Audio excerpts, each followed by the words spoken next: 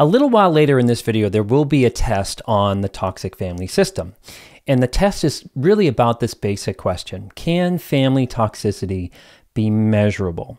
Many of you have taken the ACE study, which is the Adverse Childhood Experiences test, which gives a rough idea about childhood trauma. It's not very inclusive. It measures health problems related to childhood trauma over time. But it's really a rough, basic measure of things. But it doesn't really measure what's going on with the adults.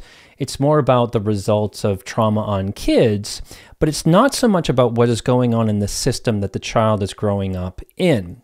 It also doesn't really measure the dynamics of family relationships like marriages, siblings, and parent-child relationships.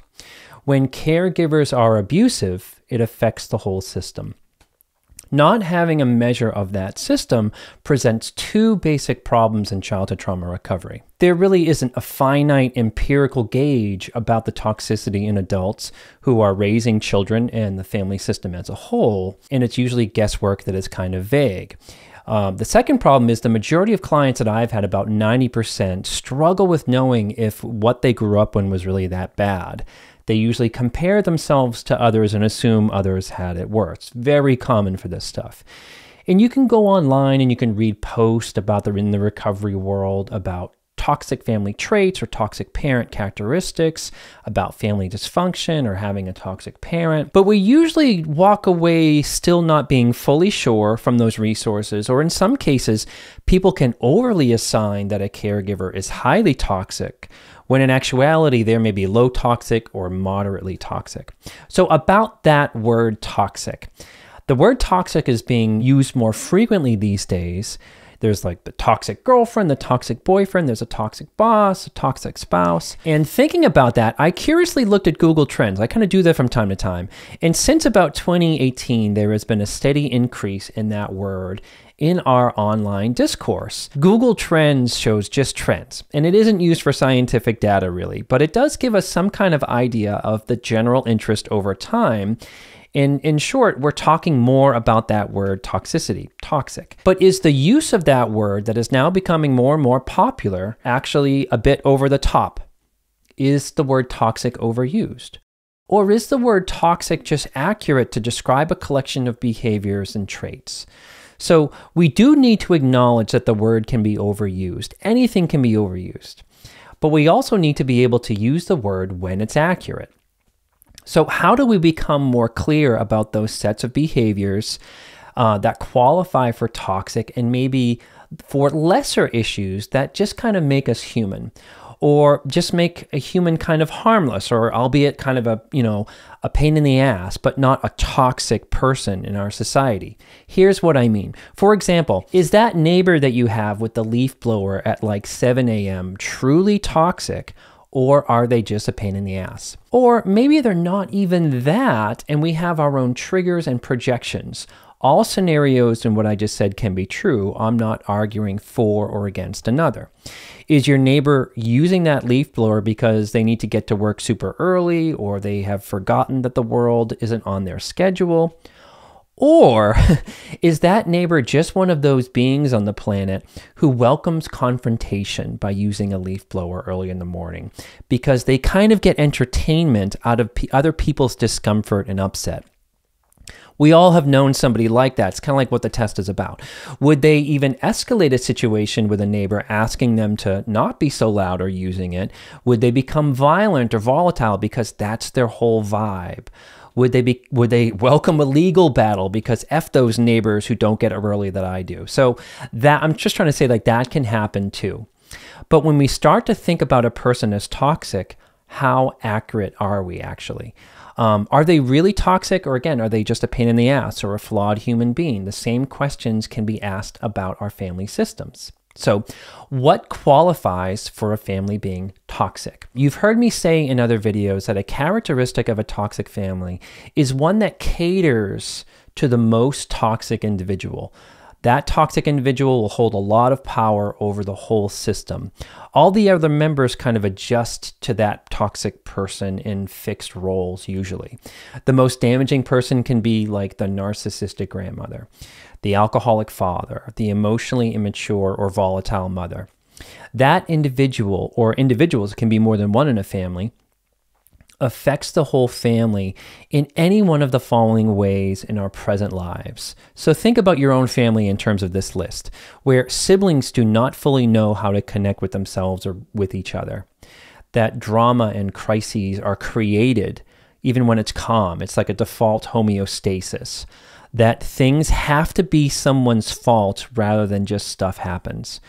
That there are subgroups that manifest. There's team mom and team dad, and even that can switch in a dramatic way depending on what the scenario is. I know a family is toxic if there is actually a scapegoat in the family, which I see as kind of a distraction from bigger parental problems. Or there's fixed family roles, like the victim-y father, the golden child, the unprotective, codependent other parent. Another example of toxicity is marriages can be violent and volatile, or sad and really not close, like there's a sad kind of giving up and they're roommates. Another example is marriages that can be volatile or violent, or just simply sad and not close, like there's a roommate quality to them. Is that toxic? Well, we're going to be sort of thinking about measuring that. Another example is marriages or partnerships that tend to only connect around misery or negativity, or in power struggles instead of in healthy ways. Another example of family toxicity is where members will turn on each other in relation to the most toxic individual. Like, why did you ruin Christmas by asking mom to not scream around your kids? You know how she is. See how that sounds, that kind of switching and the kind of the insanity of it? Another example is siblings who struggle with healthy ways of dealing with their feelings. Another example is siblings who are, this is a big one for me, siblings who are harder on each other because there is not any accountability with the parents, like in that prior example that I gave. And there's usually an unending battle through the generations. Now mom is at war with a daughter-in-law instead of you for a new chapter in the dysfunction. And as you can see in these examples, the system is toxic up top with the parenting, and it trickles down through the individuals and siblings and into the sibling relationships. So now we've talked about the toxic family toxicity, but it's coming from parental influence and parental modeling. So what qualifies as toxicity in parents? Here are 6 categories. Moving on to that bigger question, what makes a parent toxic? If you're recovering from childhood trauma and you spent a lot of time wondering, perhaps your whole life, what is going on with your parents' behavior and how bad is that behavior? Sometimes the parental toxicity or abuse is so blatant, there really isn't much wondering even when you're a kid, like you know it's really bad. In these 6 categories, in my mind, they give us a framework for high toxicity. Think about it in terms of a scale range, low, moderate, and high. I imagine that they would have to exhibit most, if not all of these, and you'll see what I mean from the test questions later. The first one is lack of accountability. I'm sure a lot of you will know what this means. This is a fixed, marked refusal to see their own faults, involvement, responsibility, or acknowledge that they've been hurtful or damaging to their kids or to their spouse or to anybody. It is never them, never, ever, ever. Or you can have a parent that can't handle bringing, it's not like they're super defensive or denying, you can have a parent that can't handle you bringing anything up and they go into this shutdown victim-y place until you stop talking about it. Another of the 6 is poor relationships. These can be intense affairs, up and down dramatic relationships, poor romantic choices, on again, off again relationships, several marriages, or one long codependent unhappy marriage, or even no relationships at all. These are involved like power struggles, boundary crossings, or again, they can avoid connection entirely and just be a totally like lone wolf. Number 3 is contempt and criticism. This is like a sadistic approach to their children's needs or to their child's vulnerability or the vulnerability in others. Statements like, why should I help you? No one helped me when I was your age. Or that's the way the cookie crumbles when you're really in pain, when you're really in trouble, like in a really, really bad breakup or something. And then they might say something like, I knew that that person wouldn't put up with you. That's why they broke up with you. But I didn't want to say anything. So that's what I mean about that contempt, criticism, really off statements. Number 4 is poor insight and poor ability to improve their life or work on their problems. There is often the belief that their problems are caused by others, or the world is doing things to them and has nothing to do with them. So all the vitriol and resentment gets in their way of getting things like better jobs or having better relationships with their children. Number 5 is poor boundaries. They can easily cross personal or sacred lines into emotional, physical, and sexual abuse. They can overshare or disclose what you tell them in confidence, but they'll do that. They'll just share it with other people, even though you asked them not to. They can be more focused on strangers than their own family. That's a boundary problem. They can be highly entitled. They can cut lines. They can believe that they are special. They can have fast, intense relationships and not be very trustworthy because they easily cross lines. And finally, at number 6 is duplicity. They can rage at you and seconds later be welcoming and lovely to the male person who comes to the door and chat them up and be lovely. They can gossip about someone at a family party, and they show this inauthentic performative care when that person shows up. And that they just trash talk them and be like, "Oh, Gail, how's the divorce going? We think about you so much," after just like really character assassinating them moments ago. They can pretend to play the part of a parent, but it's only for show and attention. So moving on, the idea of toxicity is toxic a fixed thing? And can someone like that I just described, can they change? Given all that, another question I have around the family toxicity is toxicity a fixed thing in people? You may have heard statements like, there are no toxic people, just toxic behaviors. But is that universally accurate? I don't think it is. In fact, I find this statement wildly inaccurate and invalidating to those with toxic perpetrators in their life or in their family. The phrase implies that everyone has capacity for deep change, which isn't universal. Some people do have that capacity, but definitely not all. And as much as we don't like to be that definitive, some people, specifically like abusive parents, not only don't change, but refuse to or even acknowledge that they can benefit from some changing. Sometimes I'll joke with people who use that statement. If you really believe that phrase, that there are no toxic people, I'd like to invite you to move in with most of my childhood trauma survivor clients' parents and see if you feel the same way in a few weeks. My point here is high toxicity is usually fixed. Is change possible? Sure, anything's possible, but how is that going when you think of your own abusive parent? Has your toxic parent had bouts of clarity or spent time in therapy or some kind of growth program and worked on behaviors that causes damages to others they know to be damaging to others or even to themselves or to their life? Some have experienced, say, an extremely toxic parent perhaps maybe get sober from substance abuse, and that parent goes through a total transformation. But I don't believe that all people are capable of such psychic change. Some childhood trauma survivors will experience a parent who is highly toxic from when they are born. The child, when the child is born, they experience a toxic parent all the way through the life cycle, meaning that the parent is toxic in their toddlerhood and they're still toxic on their own deathbed. There's no change at all in there. Moving on to this other question, why might we struggle in our recovery to call our family system toxic, which is highly common to struggle with that kind of definitive statement. Coming back to the idea of measuring parental toxicity, having a reference is important.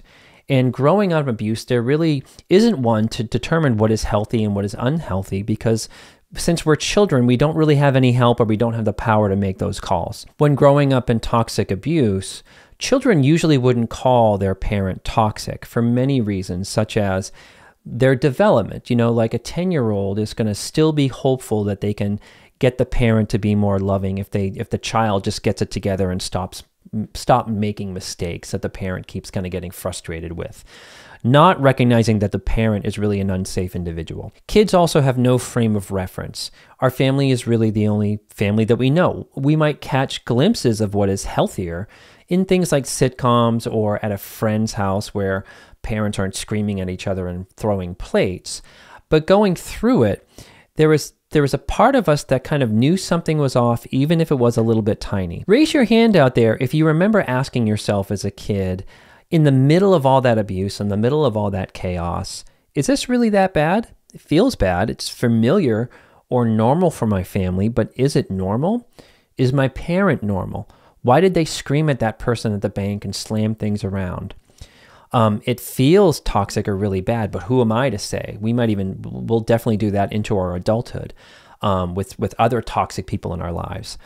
Other families are like this, right? This is normal. So you might actually have had friends in similar situations. And maybe it seemed like all the adults around you when you were a kid were just high intensity because that's what it's like to be an adult, maybe. I definitely remember feeling that. The second piece to not having a healthy frame of reference is, again, abused children usually don't have a healthy adult in their life or safe person to validate what they're going through. There is no help or confirmation. We usually don't have a counselor or an uncle who is able to say, hey, if you're feeling bad about what is going on at home, it's totally appropriate. You're going through a lot at home that aren't right or not really safe. Or if they told you what your day-to-day like isn't safe or healthy and it's not your fault.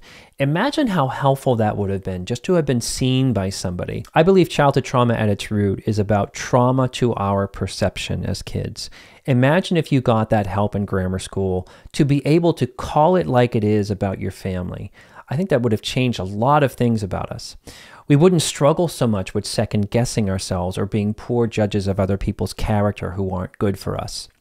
So moving on to measuring toxicity. So given that we don't have a healthy frame of reference, we don't get help as kids or even in our adulthoods about how things are. I've seen many therapists out there who don't see the toxicity in these families at all, or they excuse it by saying the client needs to rise above it or accept it or work with it. Though I feel like those messages are pretty terrible because they kind of they help the client who's already kind of gaslighting themselves about how bad it is. The opposite issue related to what I just said is, given that that word toxic is sometimes overused, which takes away from cases of high toxicity or declares everything as highly toxic. So how do we measure? How do we get a good frame of reference? Here are some questions from the family toxicity test. You can take the full test right up here, follow the little white ball up here or in the description in the video below. And the test is in preparation for publication as it stands right now, the time of this video. Here are some of the test questions. And when you actually take the test up here, there are multiple choice answers to it. And it's not just a yes or no when I read them on the screen. Because again, we're trying to measure the frequency of the occurrences of this to get a sort of a better ballpark. So question number 1, my caregivers or parents seem miserable, disgusted, or aggressive towards others in my family environment. Question number 2, I or other family members were ridiculed, made fun of, or humiliated when they were vulnerable and in need of empathy, guidance, and support. Bouncing around to question number 8, I witnessed or experienced instability in the relationships of caregivers. Examples, shifts from idealization to hatred of each other, drama, volatility, on and off again cycles. Question number 16. I witnessed or experienced caregivers being self-involved, exploitive, and or narcissistic. Some examples, being financially exploitive, treating children as commodities, living vicariously through children, taking credit or taking over children's achievements, and weaponizing basic needs. Last question. Question number 18. These are just 5 sample questions. I witnessed or experienced caregivers engaging in betrayal of their children by siding with perpetrators. Examples, siding with bullying adults, siding with other abusive caregivers, or siding with the child's bullying peers. The full test is 20 questions, takes about 5 or 10 minutes, and you'll get the results immediately along with some treatment recommendations. You'll also see results ranging from manageable toxicity, moderate toxicity, extensive toxicity, severe toxicity, and extreme toxicity. So some final thoughts. I believe the first stage in healing childhood trauma is doing work on figuring out how bad it was. It's usually where we all start in our childhood trauma recovery. And it's not good. It's really not good to be flip-flopping between getting abused when you're in the thick of it with your family system, and then you leave and then some time passes, and then you decide it's actually not that bad. Inner children have these built-in forgetters, which contributes to us staying in abuse or not really having great boundaries. In addition, it's not good to overshoot or overly label a system or a person as toxic when it's just kind of, dysfunctional or crappy. There can still be damage there. There usually is. But not every system or individual is toxic if there is difficulty. So as always, I hope that this was helpful to you. And as always, may you be filled with loving kindness. May you be well. May you be peaceful and at ease. And may you be joyous. And I will see you next time. Take care.